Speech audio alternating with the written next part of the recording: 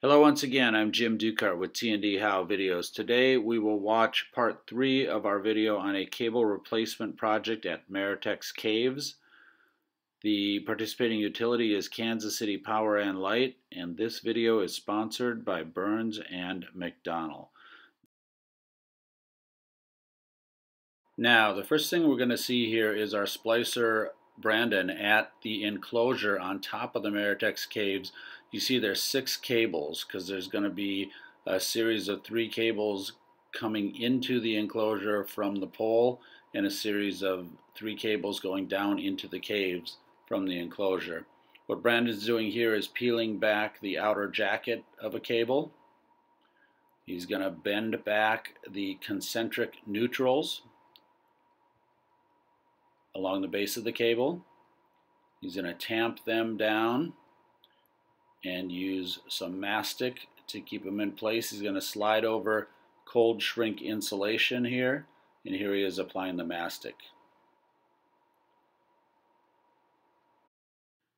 And now he's going to go ahead and measure at the top of the cable clearance so he can make a peel back some of the semicon layer here, and then using a blowtorch, a heat source, you can loosen up the insulation around the cable.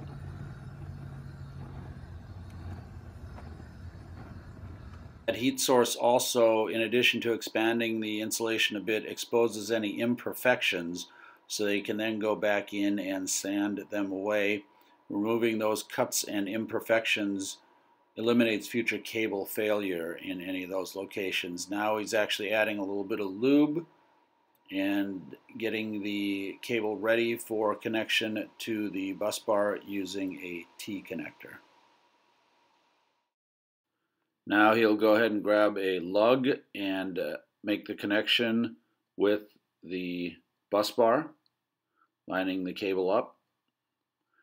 He's going to grab a crimper tool and make the crimp between the lug and the cable. He'll actually make a series of 3 crimps along this connection point. You can hear the crimper working. And next it's time to connect a T-body to the cable, which will connect it up to the bus bar. See, I'm here slipping the T-body over the end of the cable and attaching that to the bus bar, and to the T-body they're actually going to connect a 200 amp bushing, which is used as a test point to see if the cable is energized or de-energized. And now you will also see them tighten down that bushing, and they're going to put on top of it a dummy cap, because this dummy cap can also be used to connect the grounds when they're testing these cables. You can put a little bit of lube on here so they can install the dummy cap, and you're going to see a ground wire on some of these dummy caps in the final video shot of this sequence. Next you'll see them unwrapping the cold shrink on the bottom that actually acts as a water seal for this cable and this connection. And now they can gather those tails, clip off the loose ends, and make the connection to the neutral bus bar, and that will complete this T-elbow termination on this bus bar.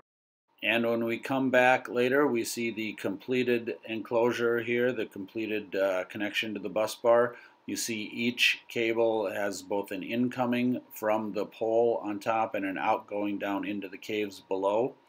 This completes part 3 of our cable replacement video. The work was performed by Kansas City Power and Light, and this video was sponsored by Burns and McDonnell. I am Jim Dukart with T&D How Videos. Thank you so much for watching.